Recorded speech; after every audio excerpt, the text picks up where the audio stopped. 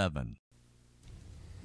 This morning we'd like to draw your attention to the 20th chapter of 2 Chronicles.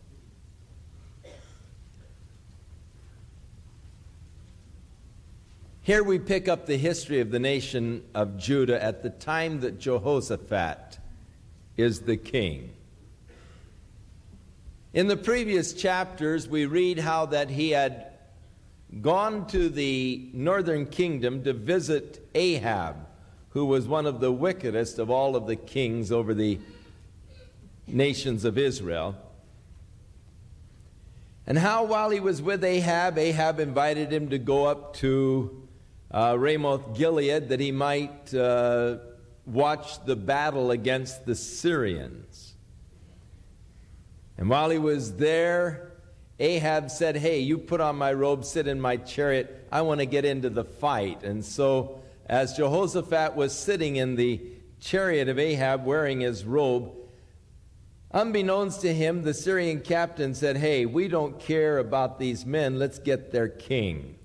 And so they saw the king's chariot, and they saw Jehoshaphat there in the king's robe. And so they began to pursue, and Jehoshaphat headed out, crying out for help and all. And then these fellows realized that they had made a mistake. They saw it wasn't Ahab, so they turned from him. And after this frightening experience, he returned back to Jerusalem. And after coming back to Jerusalem, the Lord sent a prophet to rebuke him for seeking to create a friendship and an affinity with a man who was an enemy of God. And then as we get into chapter 20, word comes to them that their land is being invaded by a confederacy of nations. For Ammon and Moab have joined together with the Edomites, those from Mount Seir. They have crossed the Dead Sea. They are presently in the area of En-Gedi, and they are moving up that valley above En-Gedi and planning to invade the land of Judah. And hearing that these three nations have come together with their armies, and realizing that he does not have an army that is sufficient to match the attack, he called together the people of Judah to come and stand before God there at the temple in Jerusalem. And so the men from Judah gathered together around their king, realizing that they were in very desperate straits, realizing that they were being threatened with an invasion that they did not have the capacity to repel. And so the people had gathered together in great fear. He proclaimed a fast among the people, exhorted them to seek the Lord. And then Jehoshaphat called upon God. And in Jehoshaphat's prayer unto the Lord, we find that there was first of all an acknowledgement of God and the greatness of God. You're the God of our fathers. You're the God who rules in heaven. You're the God that oversees and rules over the earth. You're the God of all power. You're the God of Abraham. And you promised unto Abraham that you would give to him this land and to his descendants forever. And your descendants built this place, this sanctuary, this temple, as a place where they might come and stand before you and meet you. Now, God, we're standing here today. And Lord, if you'll remember that when this place was dedicated, Solomon prayed, and if their enemies rise up against them, or there be a pestilence or a famine within the land, and they cry unto you from this place, then hear thou from thy throne in heaven and help them. And he said, here we are, Lord. Just like Solomon could foresee, we're in trouble.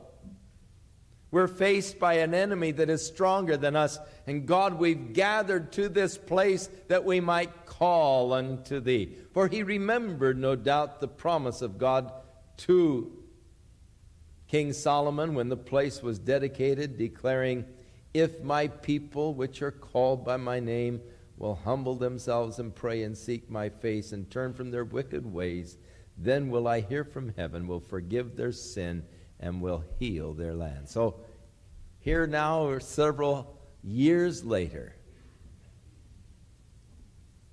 remembering God's promise to Solomon as he prayed for circumstances that were similar to what they were now facing, Jehoshaphat is crying unto the Lord.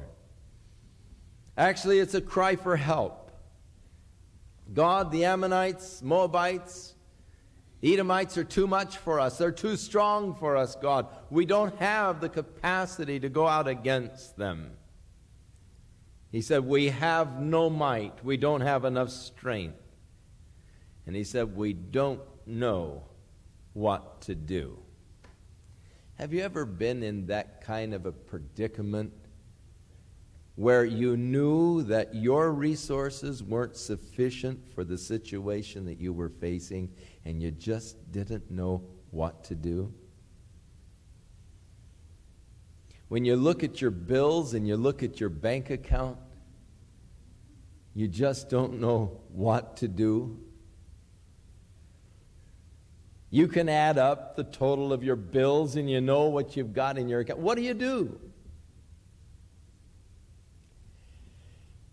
In the same sense, he was measuring the size of the enemy in his own strength. He knew that he was not able, humanly speaking, to send his army out against this invading force. They were greater, more powerful than he was. God, I don't know what to do.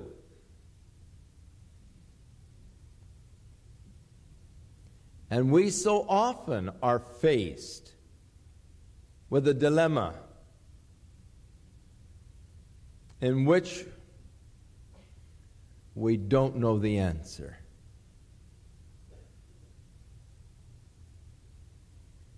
It's wise to do what he did, to pray. God help us. We're frightened. This thing is too big for us. Lord, we don't have the might. We don't have the army. We can't resist these forces, God. We don't know what to do. And so he called upon God.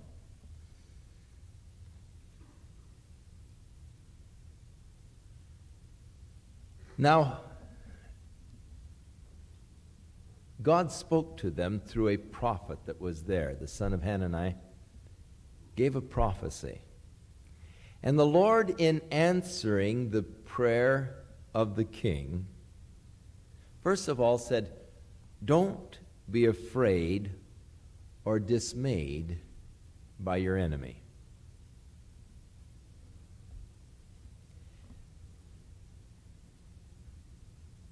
Get your eyes off of the enemy. Get your eyes off of the problem. Get your eyes on me. The more I look at the problem, the bigger it seems to grow, until it absolutely overwhelms me. I get to where I can't really sleep soundly anymore. I wake up in the night and I'm thinking about it. I sit down to eat and my stomach is churning because I can't get it off of my mind. And God is saying, hey, don't be afraid. Don't be dismayed because of your problem. Start looking to me. Start looking at my strength. Start looking at my greatness. Start looking at my power. For the Lord said, the battle is not yours, but God's. Now, it is beautiful when you have such a relationship with God that God is willing to identify with you as your Father. And as your Father, to take up your cause, to defend you, and to stand up for you, so that your battles become His battles, so that your problems become His problems. It's so beautiful to realize that God desires to work in conjunction with you, willing to fight your battles, willing to stand up for you and to defend you. God said, don't be afraid or dismayed of this enemy. The battle is not yours, but it is God's. Now God said, just come on down. Bring the army down to the cliffs at Ziz, and just watch what I do to your enemies. So God invited them to come and watch a battle, to just be the spectators rather than the participants in this battle that is to be fought. And God said, you will not have to fight in this battle. Just stand still and see the salvation of the Lord. Well, this was encouraging word for them. So much so that the king just fell on his face there in the dirt and began to just praise the Lord and worship God. And all of the people, all of the army, they also fell on their faces before the Lord, worshiping Him. And the priests stood and they were praising God with a loud voice. And, all right, God, this is what we needed to hear. They went from a place of fear into a place of confidence, having received the Word of God. They went from a place of being overwhelmed by their problem to a place of rejoicing in the greatness and in the power of the God that they served. The word of the Lord, what strength, what comfort that it brought to them even in the hour of distress and need. And what strength and comfort you can derive from God's word. When things look like things look like they are hopeless and you don't know the way out, what a comfort God's word can be.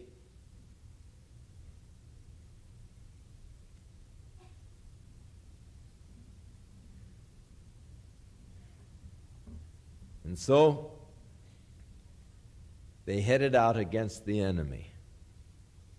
And this certainly had to be one of the most unusual battle scenes and armies marching to battle that has ever been known in the history of man. For instead of having the chariots and the horsemen and all out in front of the army, they had a choir out there in front of the army. They appointed a choir to go out and to lead the army, singing praises unto the Lord. Calling to the army, oh, praise the Lord, for He is good. And then the multitude of the army answering back, for His mercy endureth forever. Now, there have been many infantry groups that have marched to cadences. It helps break up a march if you sort of can sing a song. And you've heard the cadences as they march. Count off 1, 2, 3, 4. And it just sort of helps you to get along. So these guys had the cadences. The choir was out in front. And of course, praise the Lord is hallelujah. So they're saying, hallelujah. And the guys would say, they'd answer back, for his mercy endureth forever. And they came down the valley from Jerusalem, past the shepherd's field in Bethlehem, turning south, heading down towards that valley that goes between the Herodian and the little villages there, to Tekoa, which is south from the Herodian.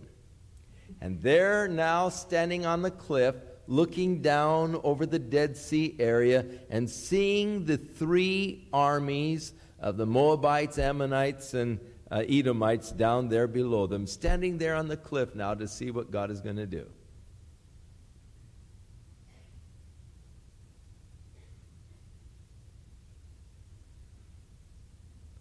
And the Bible declares, and as they praised the Lord put ambushments against their enemies. As they were praising God, God began to wipe out their enemies. So that by the time they got to the place of the cliff of Ziz to look over, they saw all these dead corpses lying there in the valley. As they were marching, praising God, praising the Lord for his goodness and that his mercy endures forever. As they were marching towards the battlefield, praising the Lord moved in and began to wipe out. Actually, what happened is that there came sort of an inner feud between those of Mount Seir and the men of Ammon and Moabite. They started fighting each other, killing each other. And there was this huge battle going on between the three participating nations, wiping out each other so that by the time they arrived, they had wiped out each other. And it says that they went down and just started taking the spoils, and it took them 3 days to take the spoils, and they couldn't even carry it all themselves. So much spoil there was that remained from the battle.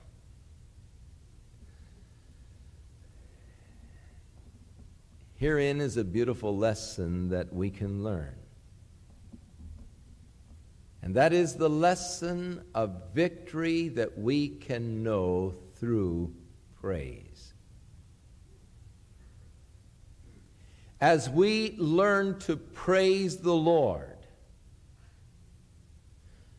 God will begin to work in our behalf.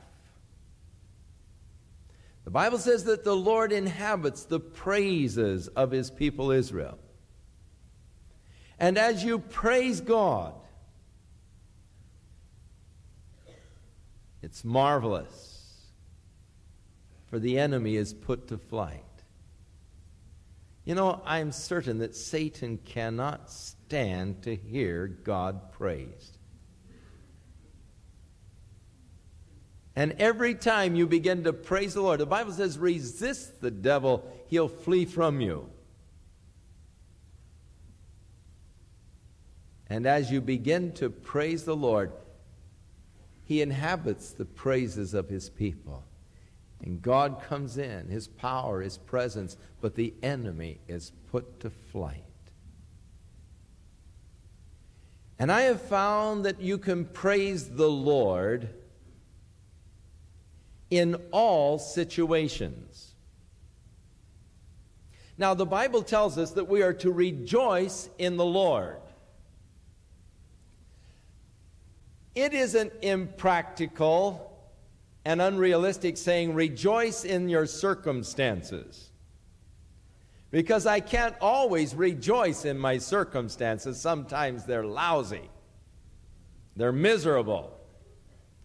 But I can rejoice that the Lord can give me the victory over any circumstance that I may be in.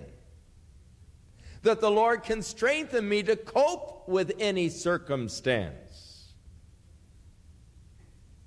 Though I do not praise the Lord for the circumstance itself, yet I can praise him that I can have victory over the circumstances by his strength and by his help. in my life. In everything, there is something for which I can give thanks unto God and to praise Him. Oh, that men would praise the Lord, the Scripture said, for His marvelous works and His goodness unto the children of men. Oh, that we would learn the value of praise. Oh, that we would praise God more. Oh, that we would learn to just praise the Lord, even in little things as well as great.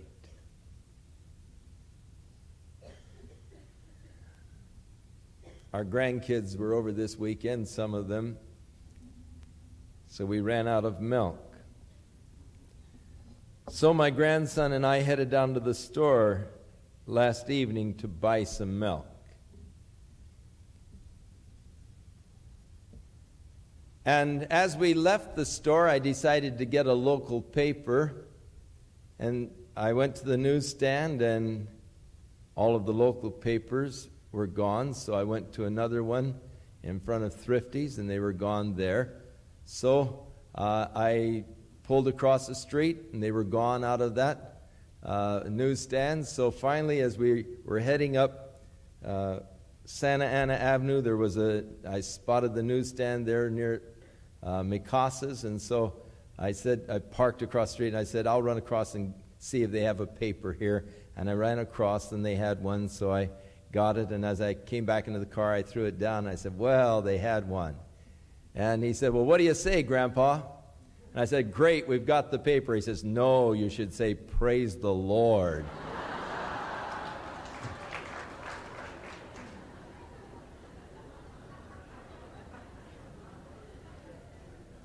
And I thought of the Scripture, out of the mouth of babes and sucklings thou hast perfected praise.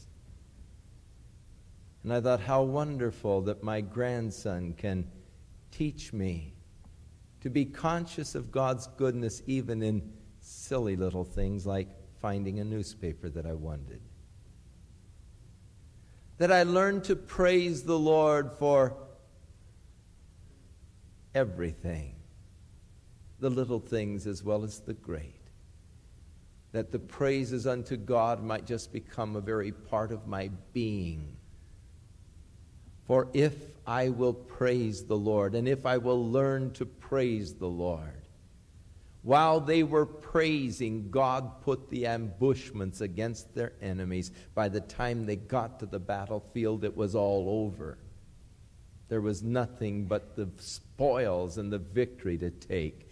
And you'd find that if you'll just learn to praise the Lord, a lot of these battles that you've been afraid of and fearing and just sort of, almost in terror, if you'll just learn to praise the Lord, you'll find that these things will have a way of just dissolving before you.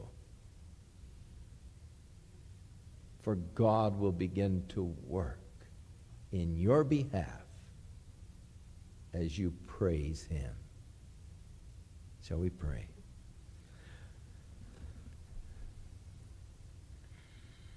Lord, teach us, we pray,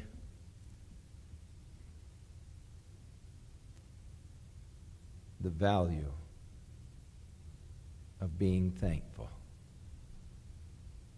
and of praising you for not only what you have done, but for what you are, for your mercy, for your goodness, for your grace, for your love, for your strength.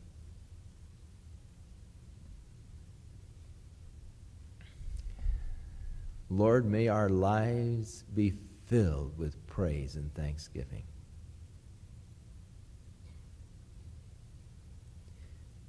May we learn, O Lord, to sing and to make melody in our hearts unto the Lord continually.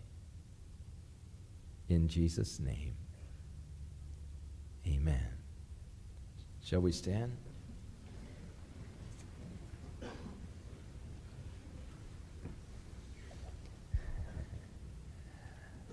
You may be like Jehoshaphat today, facing problems this week that are bigger than you, and you just don't know what to do about it.